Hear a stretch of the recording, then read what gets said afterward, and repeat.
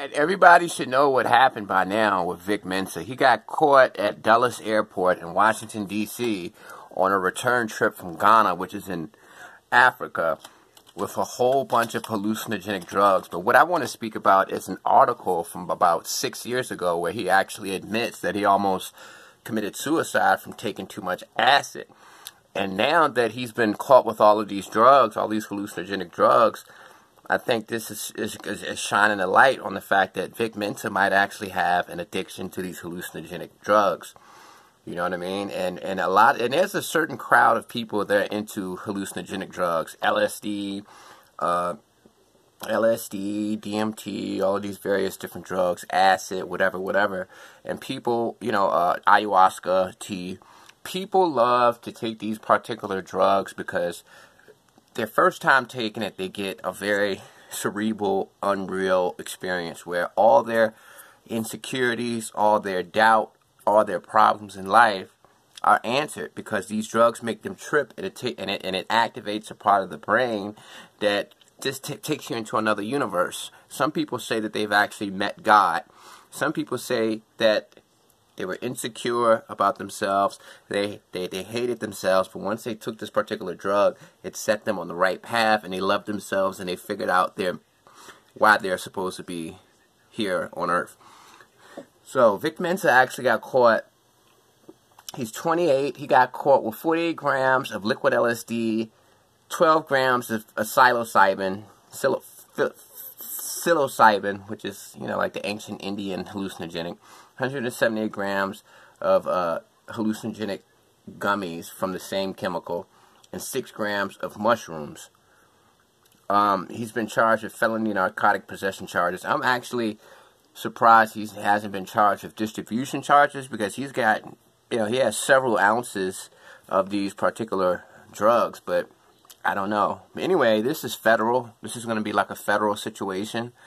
And that's because he was in Washington, D.C. at the time, and he was also at an airport. Since Washington, D.C. isn't really a legitimate state or a legitimate town, it's like a province. Things are federal, And, yeah, I want to go back to this article from 2016. All right. Vic Mensa on near-death acid trip. I'm just glad it wasn't a real pistol.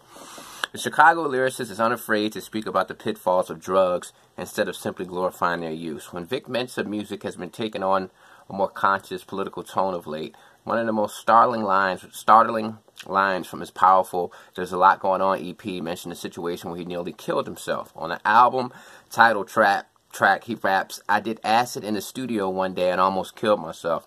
In a recent interview with the Phoenix New Times, the Chicago lyricist revealed what led to his life-threatening episode. Starting in 2013, Mensa became dependent on various drugs as a crutch for finding creativity in the booth. "I got to a point where I just felt like I needed drugs to write, to be creative, and thought it was psychedelic drugs. I did too much mushrooms to the point where I couldn't even do it anymore. I would just have a bad trip." So this is sometime after that. Mensa said, "But I was in the studio with some of my friends and we did acid and we started bugging out. Somehow things just took a really negative turn. I just felt really low and at a bottom, and I was on the ground trying to sink into the floor. Then I went outside and went to my car. It was near Halloween, and I had this toy pistol in my trunk. It was part of my costume, and I'm glad it wasn't a real pistol. I was just thinking about bridges and all this suicidal crap, jumping off bridges. It scared me for a while. I was definitely dealing with that bad trip for at least a year." So basically, he was tripping so hard off acid, he thought that this toy gun that was a part of his Halloween costume was a real gun, and he was trying to kill himself. So now that he has gotten caught with hundreds and hundreds of grams of these hallucinogenic drugs, and he's already admitted that he's an addict of psychedelic drugs, I think this is a perfect opportunity to talk about this. It's a lot of... excuse me. I don't know if something on my mouth... I don't care. I'm going to keep it G and keep going. But hallucinogenic drugs don't get the same level of attention as weed and all the more popular drugs, more traditional drugs. But there's a culture of people out there who are abusing psychedelic drugs simply because when they take these drugs, they feel like they're whole.